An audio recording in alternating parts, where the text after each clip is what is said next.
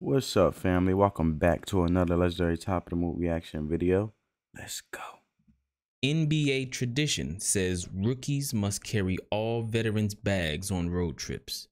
But a rookie Larry Bird, Before we get into the rookie Larry Bird, I wonder do that tradition still stands today, where they have to carry all the bags? Hmm. Comment down below, family, what you guys think. Do you guys think rookies in the NBA still to this day still carry the bags of NBA players that already been in the league because they're a rookie in the league and you know just now coming to the league? on his very first road trip with the Boston Celtics, stood up in front of every veteran on the bus and said, I want you guys to know I'm never going to get you any water and I'm never going to carry one bag. Ever. That's what I'm talking about. We're going to set the tone. We're going to make a difference now. We're going to do this a little bit different or a lot of bit different because at the end of the day, I'm here to shake the game up. I know what I stand for. I know how I am. I know where I'm going and I know where I'm headed and I know what value I bring to the game, let alone what value I bring to the game and what value I have within myself because I'm comfortable within myself. And at the end of the day, I've been perfecting and working on my craft. So at the end of the day, I'm going to stand on that. So we not doing this. You feel me? And he never did.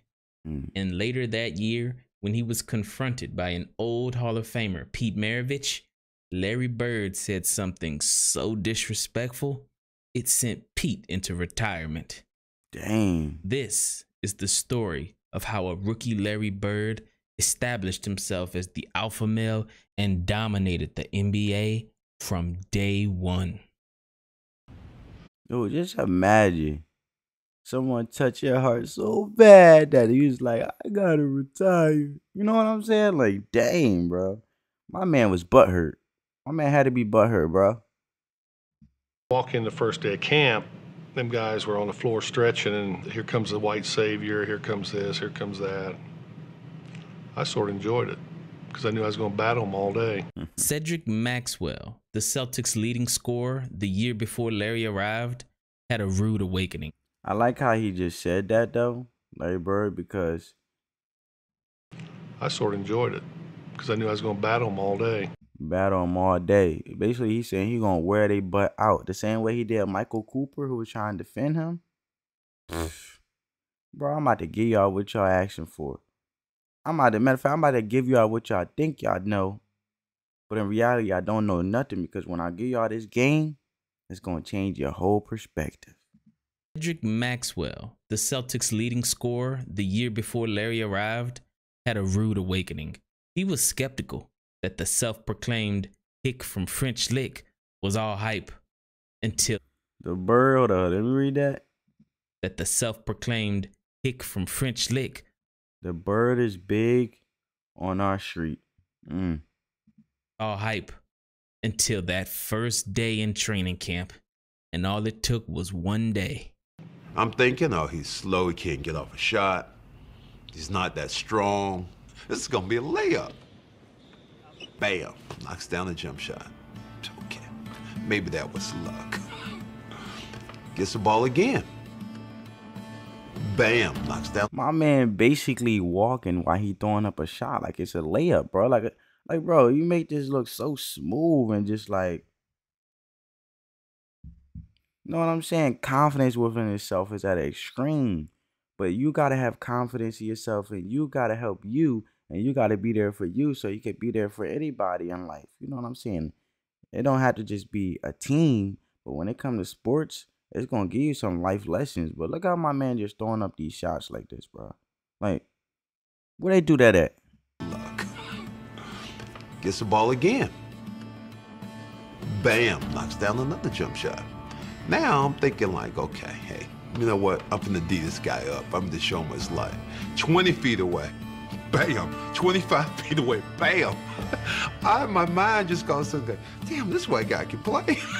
The Celtics were the second worst team in the league before Larry Bird arrived, winning only 29 games. But even only 29 games? Bro, that's crazy, bro. And I feel like the Boston Celtics basketball team, obviously Larry Bird was the first. I feel like they do birth all-stars. Just like I could say the same thing about the Los Angeles Lakers. Just like the Celtics with Butt before Jason Tatum come. I know this is getting a little bit off the topic, but the Boston Celtics, whole basketball franchise, or I should say, the Boston Celtics organization, they're very good at scouting out great, amazing players. You got Paul Pierce back in his day. You know, you got some people. After Larry Bird.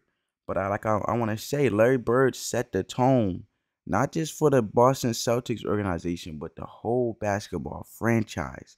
That's what makes them so amazing. Like you cannot discuss basketball without him being, one of them ones. You know what I'm saying? As a rookie, Larry Bird led that exact same Celtics team to a 61-21 record. That 32-game turnaround was the greatest single-season turnaround in NBA history. And what's most impressive is he did it with no Robert Parrish, no Kevin McHale, no Dennis Johnson, Bill Walton, or anyone. It was all Larry Bird.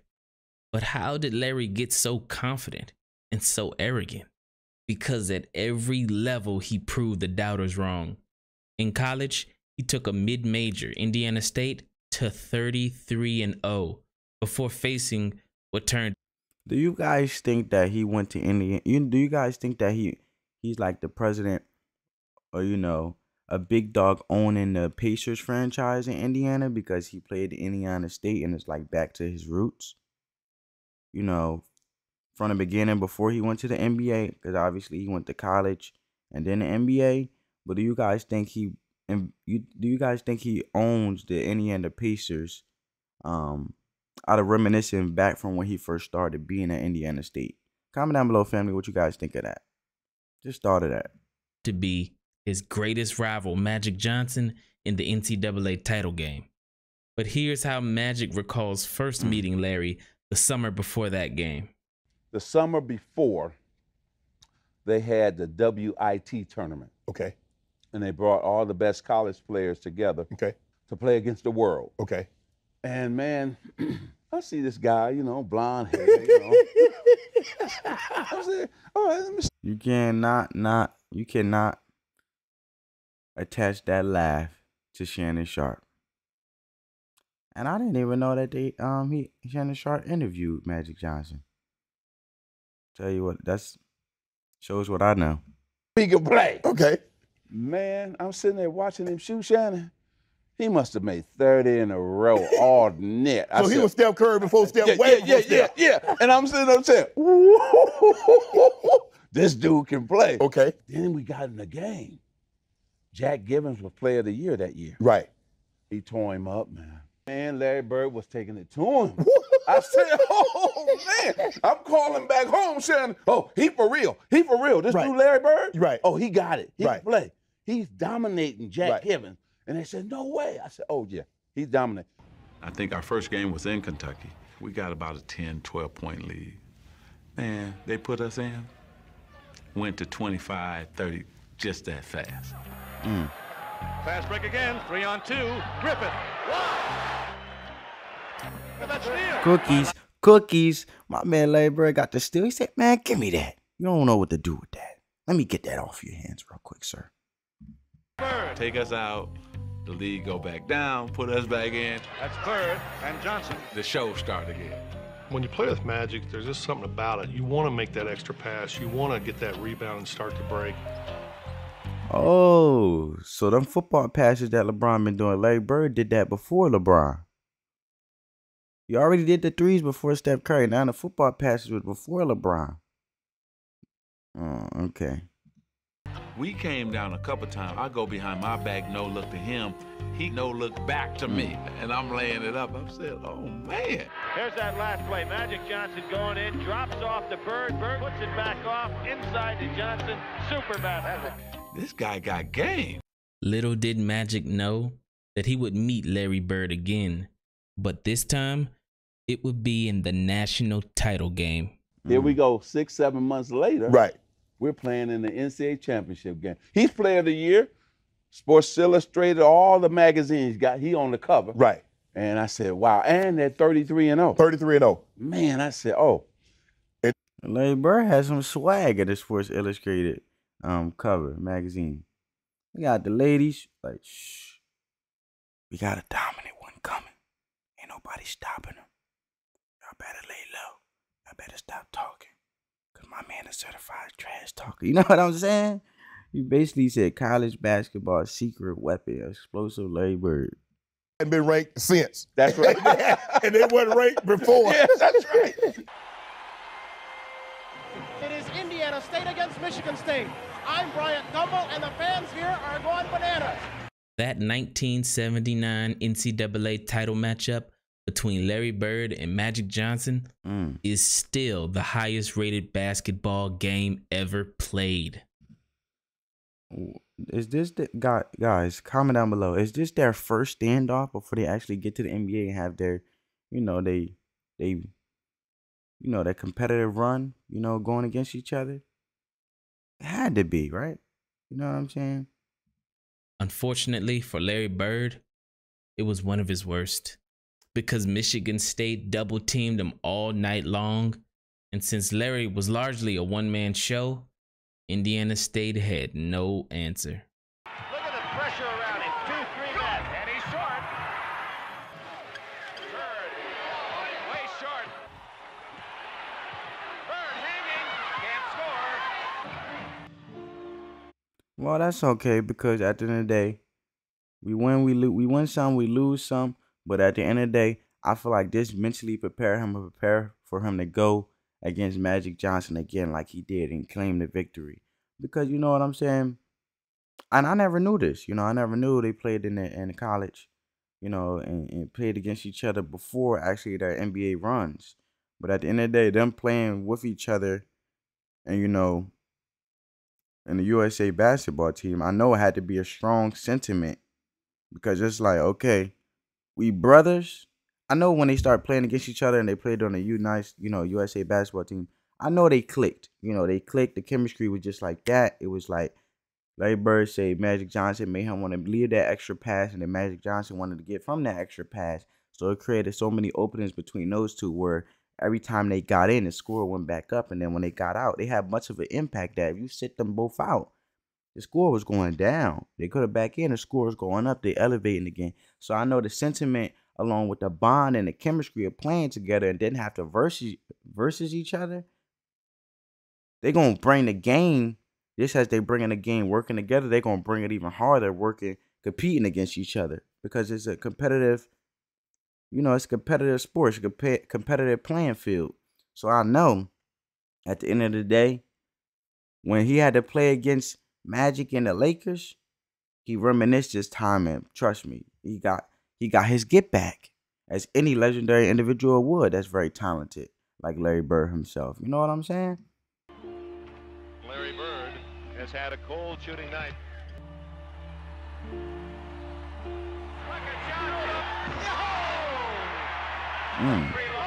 Posterized him.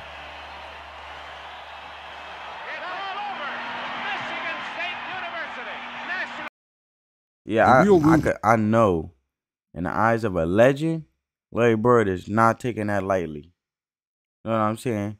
Because at the end of the day, in the eyes of a champion, when they have that opportunity to attack and seize the opportunity again and give it all they got, they're going to treat it like it was their last, since they had to play them last time and they lost and didn't win.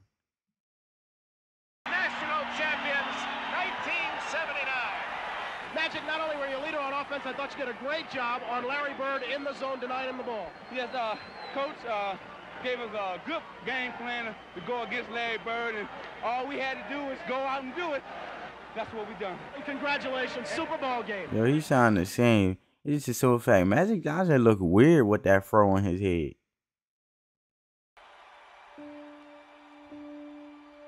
No, it still hurts. Mm-hmm. And when you win 33 in a row and you walk into a game, you know, you never know what to expect, but I expect to win. We didn't win. Larry Bird said this was his most painful loss ever. And when he got to the NBA, he took that pain out. He took all his pain and used it as motivation and took it out on the court. And look at that. My man's eyes just blue as the jersey. You know what I'm saying? Look. Walk into the game, you know, you never know what to expect, but I expect to win. We didn't win. My man is going to take that pain, that hurt, whatever. He's going to use that as motivation. He put it in his work, his craft. Larry Bird said this was his most painful loss ever. And when he got to the NBA, he took that pain out on the entire league. Not only did he play with a level of toughness that the NBA had never seen before. Dang, my man be flop. That's one thing. My man going to put his body, going to sacrifice himself to go get that ball and give it all he got on the floor. And he going every single time. You know, I played basketball since I was like 4 years old. So anybody know playing basketball, if you dive to the floor and put your whole body and throw it to the floor, especially in this competitive sport where you got to give it all you got and put all your pain, use it as frustration, use that frustration, that pain as motivation to go harder, to win. You know what I'm saying? And let your frustration be your motivator. The simple fact is when a coach see you sacrifice your body and dive to the floor to go get that ball, like, and putting your whole body and your life on the line, the blood, sacrifice, sweat, you know, all you got on that floor, and you gotta dive to the floor for the sake of, you know, creating a amazing playmaking opportunity to go get that ball from the other opponent and diving on that floor and giving it all you got to go catch that ball, to dish it out to another teammate. Coaches love that, man. Not only it's not even about coaches loving it, but the simple fact is that means it was a sign of significance that you'll do whatever you have to do to make a playmaking play for the sake of your team to win this game. And Larry Bird did that. My man flipping over chairs, flipping and flopping, you know. Larry Bird's trash talking stories are that of legend. Even Larry's own teammates could face his wrath. Not many younger people know this, but Hall of Famer Pete Maravich, who holds nearly every major NCAA scoring record, including highest scoring average at 44.2 points per game, was actually teammates with Larry Bird in Larry's rookie year. However, Larry couldn't care less about Pete's NCAA accolades because nobody caring about that, man. We living in the now. Yeah, I'm a rookie, but right now we focus on now. You celebrate your accolades when you out the game, but right now you still in the game, man. I got a lot to give and you with me. And at the end of the day, you either gonna be with me or you gonna get lost. But at the end of the day, I'm gonna give it my all in this game, rookie or not. You know what I'm saying? These two butted heads, Larry got so disrespectful. Well, my best story, I think, was probably Pete Maravich and Larry Bird. Pete Maravich is pass the ball to Larry. Pete's man goes down and double teams Larry. Larry puts up a tough shot, and timeout's called, and we come to the timeout, and Pete Maravich looks over, and Larry says, Larry, they're double teaming you, man. You can't force up those kind of shots. And Larry looks up and goes, if you were any damn good, they wouldn't be double teaming me.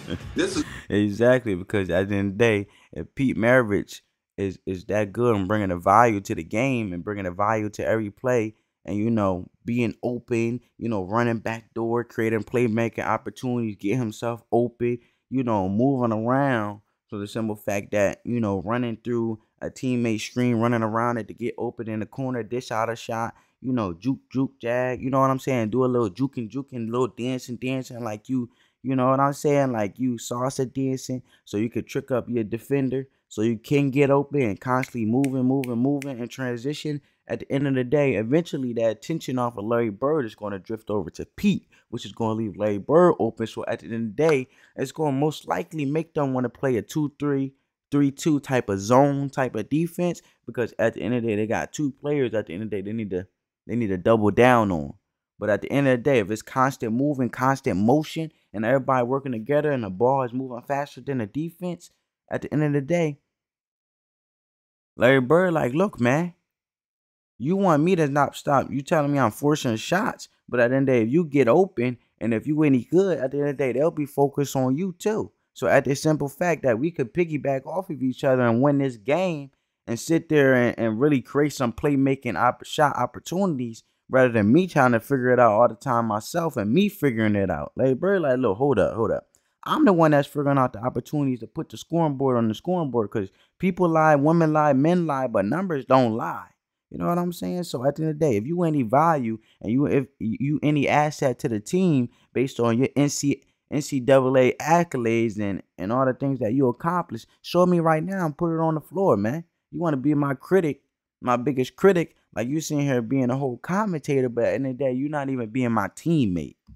One Hall of Fame to another one. I was in shock. Ouch. Pete Maravich retired at the end of that year, while Larry Bird made the All-Star team. Here comes the rookie out of Indiana State, who has lived up to his expectations. Larry Bird, and I'm told the other night here in Washington, he put on a clinic. Dantley gave it back, and Kermit Washington, and Bird rebounds. And now it's the East for the fast break. Behind the back. And Larry stayed with the rebound. When you call playing. I love how Larry creates not only playmaking opportunities for himself, but he'll dish it out to a teammate if it makes sense. Let alone he always follow through with not just his shot, but his teammates' shots if he got to go get that board and put it back up if they don't execute. Get the rebound, take the pass back up the middle, make that pass, and stay right with it when it right in there. To rebounding, besides strength, is quickness. Good lateral movement. High. They're using the time inside to Moses. Set himself high with the shot, and he's short. Overtime. In overtime of the All-Star game that year, Larry Bird took over on national TV. By draining 2 corner shots back-to-back to take the lead, he ignited his... Did Larry Bird have his own mascot? Because they had a bird from Team USA that I believe that was for just out of support of Larry Bird, because I don't see that mascot nowhere this day and age. Reputation as one of the most clutch players in NBA history. Hot Rod Hundley now has joined us over here at the announce table, and Larry Bird. Come on, man. Come on. You better play some defense, bro. The scoring table is not yet clear. This is a three-pointer. Yes, it is. And that's a three-pointer. Is Larry Bird. It's back-to-back field goal. After that, he pulled off the play of the game and one of the greatest passes in his career. 142-136. Three-point try by Sigma is off. And Bird comes out on the move. Dishes to Malone. Malone comes up. Stayed with it. Sigma with a hand. My man playing volleyball. He say boom. Straight up. I love how Larry Bird creates these passes where it's like, as soon as you give it to him, he like mid-air and he just slingshot it right back to you as a teammate, and then the teammate execute and set him up perfectly for a layup, bro. That's amazing. I don't believe he saw George Gervin. That year, Larry Bird finished 4th in MVP voting, won Rookie of the Year, and pissed off his arch nemesis Magic Johnson, which ended up being the greatest individual rivalry in sports history. We ended up in the 2 most famous, franchises, right? The Celtics and the Lakers. And then his personality was Boston. My personality was Hollywood. Right. I mean, they couldn't have scripted this any better. No. Yeah, that is true. They don't gotta script you though, because at the end of the day, y'all got 2 competitive, game-changing individuals that's gonna put their life on the line, give it all they got, and do what they gotta do, executing to the highest extent, portraying their talents. But it just happened to be that naturally gifted as they are, it all just came together beautifully. Where when they had to meet again, they were in, like Magic said, they were in two franchises that was known for gifted, talented individuals going at each other like that. That's why I always say when they come to the Celtics and the Lakers, that's like a football game, a turkey game where, you know, we playing like your high school team is playing against a rivalry. That's how you look at the Boston Celtics and the Los Angeles Lakers to this day. You know what I'm saying? It's like a rivalry team. Was rookie of the year. I think you got like 1 or 2 votes. That's all. That's all you. I think it was like 32, 33 to like 1 or 2. No, even more than that. It was 60 something to like 2. I hate to say that too. I gotta say that on TV. And so I was pissed, man. I was mad. You like, hold on. Became the first rookie in NBA history to be named Finals MVP. Yeah. I was only the 3rd dude ever in NBA history to go from the college championship to the NBA Finals championship. Right. And so I get. Dang, my man had 3 votes. Well, look, bro, I got Bird like, look, I'm gonna get you back, brother. And when I get back and I get in this game in the NBA, I'm gonna leave you with 3 votes just to give you some type of sympathy. So you can feel for yourself a little bit. Because at the end of the day, that feeling that you gave me in the NCAA, I'm gonna give it right back. Yeah. 2 votes. Yeah. And they were 2 LA dudes. You know, I'm like, okay, he's not that much better than me. Right. Not 63 to 2. Right. But okay, I took it. And I'm glad that we came in together because I had somebody to measure myself to. Right. And say, hey, okay, he's great. I can't let him get too far ahead of me. I got to work hard because I want to stay in. You're keeping each other on their toes, which is beautiful. It's a beautiful thing, man. And trust me, believe it or not, them two is bestest friends.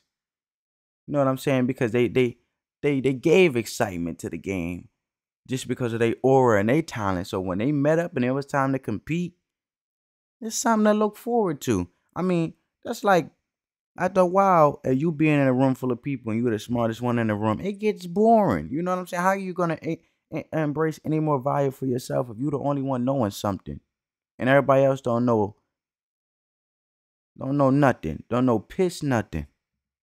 How would you? Now put some respect on Larry Bird's name. Yeah, put some respect on his name, man.